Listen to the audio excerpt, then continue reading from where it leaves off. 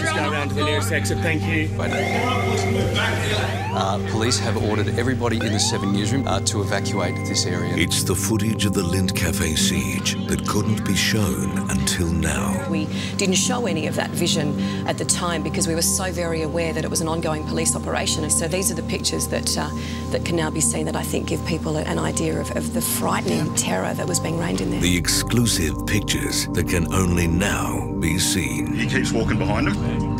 I volunteered to leave my safe little spot because where I was standing was quite safe. That was really brave of her. I was shocked that she even moved closer to him. Most would be trying to get away. Yeah. She went closer. Yeah. I had to help her. And I'm so glad she got out of there okay. She saved my life. They say that everything happens for a reason. And if that's the reason that I was there, to help one person cope and one person get out of there alive, then I'm happy with myself.